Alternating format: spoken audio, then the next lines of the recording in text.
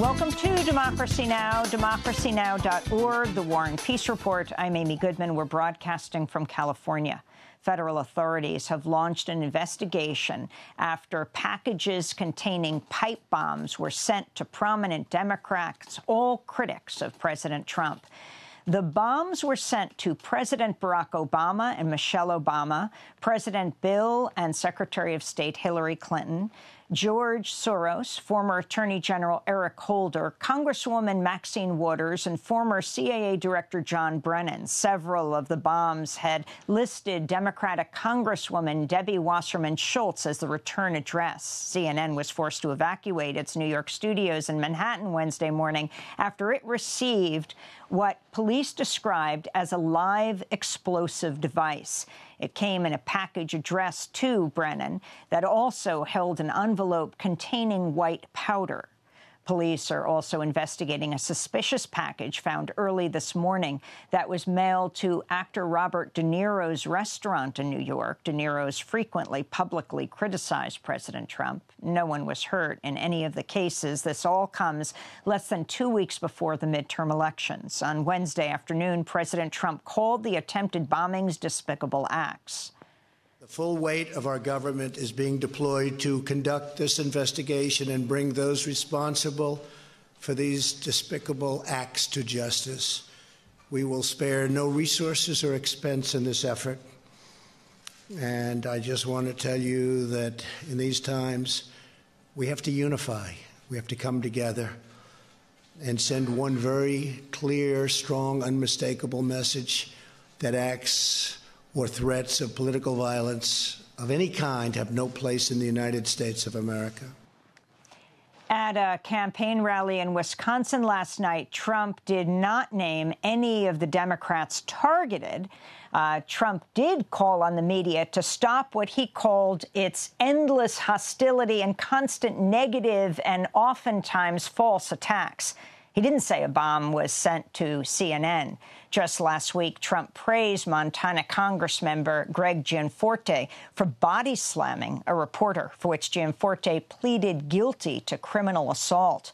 Trump has called the news media the enemy of the American people, often singling out CNN.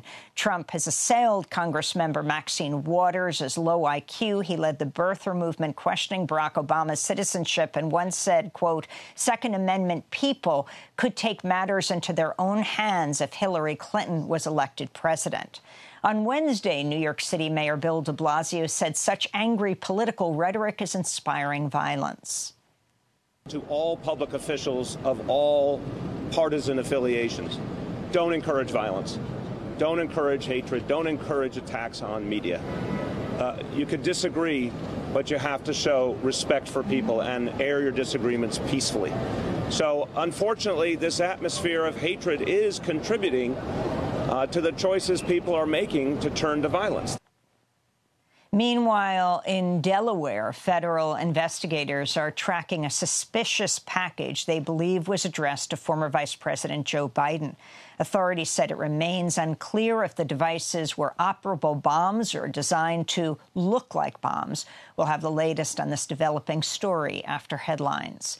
Meanwhile, here in Southern California, the leader of California's neo-Nazi gang, the Rise Above movement, was arrested Tuesday at Los Angeles International Airport. Robert Rundo was reportedly picked up in Central America, sent back to L.A. Rundo faces charges of plotting riots and inciting violence for his role in a range of attacks in 2017, including the deadly Unite the Right rally in Charlottesville, Virginia, last August. 3 other members of the group were charged alongside Rundo, though one remains at large. The men are accused of participating in violent attacks as well as using the Internet to incite violence ahead of various events. The group publicly documented their attacks as a recruitment tool. Earlier this month, 4 other members of the Rise Above movement were indicted on riot charges. Rundo reportedly left the United States for Mexico, then Central America, following the 4 indictments. In Saudi Arabia, Crown Prince Mohammed bin Salman spoke publicly for the first time Wednesday about the murder of Saudi journalist Jamal Khashoggi, the Washington Post columnist. He was speaking at the Saudi investment conference in Riyadh, dubbed Davos in the desert. First of all, the crime was really painful to all Saudis, and I believe it is painful to every human in the world. It is a heinous crime that cannot be justified. Today, Saudi Arabia is carrying out all legal things to finalize the investigation, to cooperate with the Turkish government, and to present the perpetrators to the court and take their judgment. Saudi Arabia's top prosecutor said Thursday Jamal Khashoggi was killed in a premeditated act. It's the latest change in the Saudi narrative over Khashoggi's death, reversing an early Saudi statement that Khashoggi died in a fistfight when he went inside the consulate. The Saudi royal family has denied involvement, instead scapegoating a number of Saudi agents who they say are responsible for the murder. Turkish authorities maintain Khashoggi was tortured, killed, and dismembered in a premeditated operation organized by Saudi government officials. Meanwhile, the Washington Post reports CIA Director Gina Haspel has listened to the audio tapes of Khashoggi's murder during her trip to Istanbul this week. During Senate confirmation hearings this year, the main controversy over Haspel was her decision in 2005 to order the destruction of videotape showing CIA torture at a black site in Thailand, which she oversaw. In Madrid, Spanish Prime Minister Pedro Sanchez resisted calls Wednesday to cut off arms sales to Saudi Arabia, saying the sanctions would cost thousands of Spanish workers their jobs. Last month, the Sanchez government reversed course after initially promising to cut off weapons sales over Saudi-led attacks on Yemen that have killed thousands of civilians. As Sanchez spoke to lawmakers, protesters gathered outside the Spanish parliament. This is Amnesty International's Isabel Mendoza. They must stop exporting more arms to Saudi Arabia because, as our banner says, they are arms that kill. The decisions the government takes will kill hundreds of thousands of civilians in Yemen. Furthermore, arms are being sold to a country that at the moment is violating every human rights and international humanitarian law. In Paris, French President Emmanuel Macron vowed that as long as he's in office, France will continue to sell weapons to the Saudi kingdom. Macron made the comment as he toured a naval weapons expo in Paris Tuesday, refusing to answer reporters' questions about German Chancellor Angela Merkel's promise to cut off weapons sales to Saudi Arabia. Meanwhile, Iranian President Hassan Rouhani has weighed in on the ongoing crisis around Khashoggi's murder, saying of Saudi Arabia, quote, "I don't think that a country would dare commit such a crime without the protection of America." President Rouhani went on to address the situation in Yemen. How could it be possible that a nation the size of Yemen can be under bombardment for many years and now facing collapse without the backing of America? If there is no American backing, would the people of Yemen still have faced the same brutal bombing? In Yemen, an airstrike on a vegetable packaging plant in the coastal province of Hodeidah on Wednesday killed at least 16 people, wounding 12 others, this according to medical workers and residents. All of the victims were workers at the plant. The killing was the latest in a string of civilian deaths amidst the ongoing U.S.-backed Saudi-led bombing of Yemen. The assault and a Saudi blockade have exacerbated a cholera epidemic that's led to 1.2 million suspected cases, while fueling a food crisis that has pushed 14 million people to the brink of famine. The United Nations calls Yemen the greatest humanitarian crisis in the world.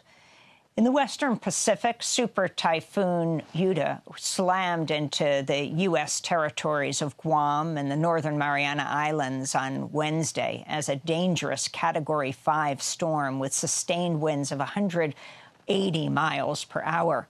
Yuta is the strongest storm on record this year and one of the most powerful ever to hit U.S. territory. This is Joey San Nicolas, the mayor of Tinian and Aguigan in the Northern Mariana Islands. I can report to you that Tinian has been devastated by Typhoon Yutu. Many homes have been destroyed. Our critical infrastructure has been compromised. We currently have no power and water at this time.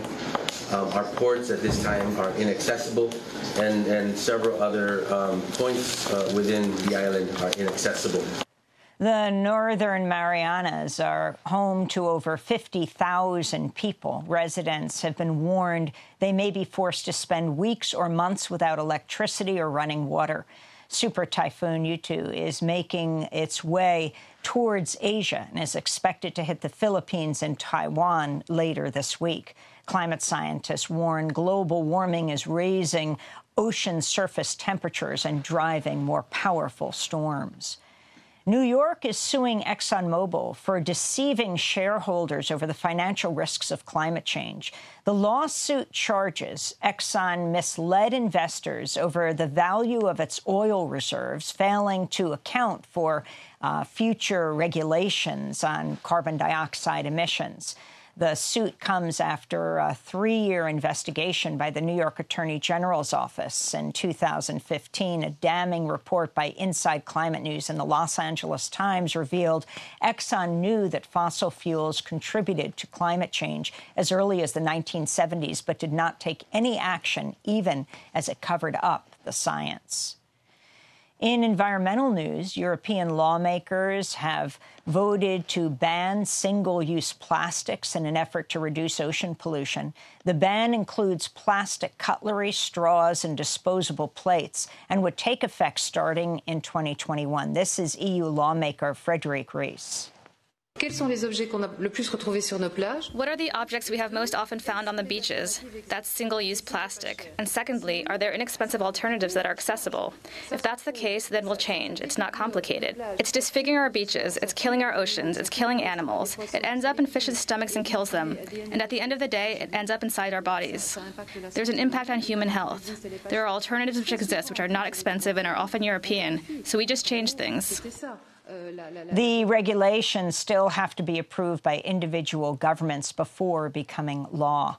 The New York Times is reporting President Trump routinely uses the unsecured iPhone to talk to friends and business partners, despite warnings from intelligence officials that Chinese and Russian spies are listening. In China reportedly analyzes Trump's conversations to understand the motivations driving the escalating trade war between the two countries. Anonymous sources who spoke to the New York Times said they do not believe Trump discusses classified information on these calls, saying he, quote, rarely digs into the details of the intelligence he's shown and is not well-versed in the operational specifics of military or covert activities. In election news, a federal judge has ordered Georgia to stop rejecting absentee ballots because of mismatched signatures. Wednesday's order came in response to 2 lawsuits claiming that election officials in Gwinnett County rejected nearly 1 out of 10 mail-in ballots because of alleged mismatched signatures, incomplete forms, or missing residential addresses. More than 60% of Gwinnett County's residents are Latino, Black, or Asian. To see our coverage of voter suppression efforts in Georgia, go to democracynow.org. And in media news, NBC host Megyn Kelly may be on her way out of her daytime show and the network amidst fallout over her comments about white people using blackface as part of Halloween costumes. On Tuesday, Megyn Kelly questioned why blackface is considered racist during a discussion with an all-white panel on her morning show, Megyn Kelly Today. She publicly apologized for the comments Wednesday amidst intense backlash, including from NBC colleague Al Roker. And those are some of the headlines. This is Democracy Now!, democracynow.org, The War and Peace Report. I'm Amy Goodman.